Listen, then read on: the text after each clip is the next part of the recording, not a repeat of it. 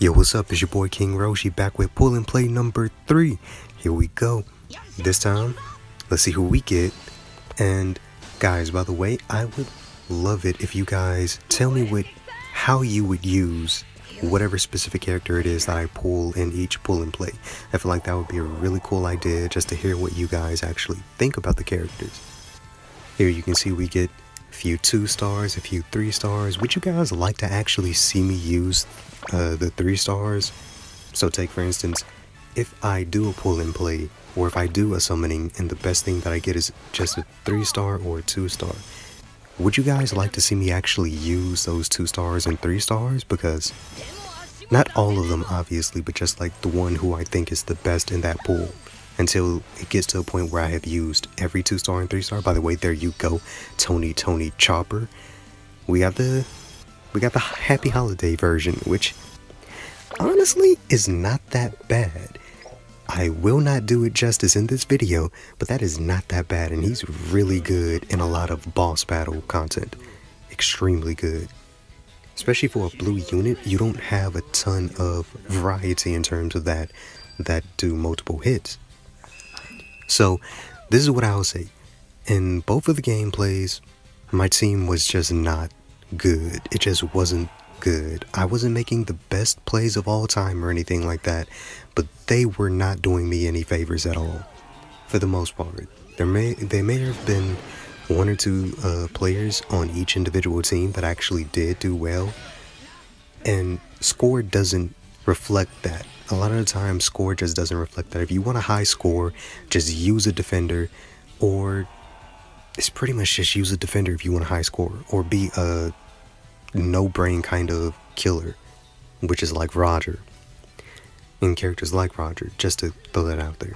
So, firstly, this is what I would say about this Happy Holidays Tony Chopper. His skill, I'm gonna say skill 2. I think it's skill 2. The one where you'll see it here. This skill, that skill is his strongest skill. Obviously, it can destroy a lot of different people. The problem is those people usually will see it coming, so you want to kind of do it out of the way, out of range. You want them not to know that you're doing it. That's really difficult to do because you're an attacker with this character, so your main objective should be destroying defenders.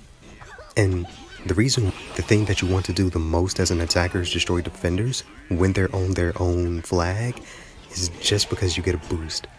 You get a very large boost when you're destroying defenders on their own flag. And not just defenders, but anybody in their own flag area. So if you're an attacker, go after them. If you're a defender, stay in your area. Please, just stay in your area, defend your area, because if they come to you, they're at a disadvantage unless they're an attacker. And when they're an attacker, because you're in your own area, you're likely closer to somebody that can actually help you. And staying in your area does more good than bad. So something else about this Chopper, his skill 2, his ability to actually pour the chemicals together and then make the explosion, that is incredibly valuable when you're trying to knock somebody off of a point, or when you're trying to just knock somebody away from somebody else, or just, it's a lot of different things that you can do with that. Use your noggin. I'm sure all of you can actually find a way to use that. Do I recommend this character as a character that you use in PvP? That's a big fat no. Just do not use this character in PvP. It's just not really worth it. Now, what I will say is, use him like around the holidays or something. Just use. That's something that I really would love to see when it's around Christmas, or just when it's even snowing or something like that.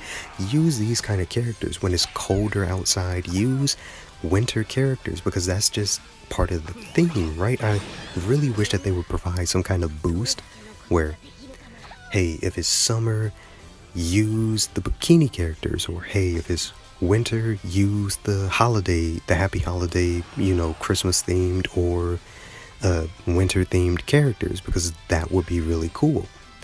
And it doesn't just have to be specifically winter theme. It could just be characters that come from that kind of a climate as well.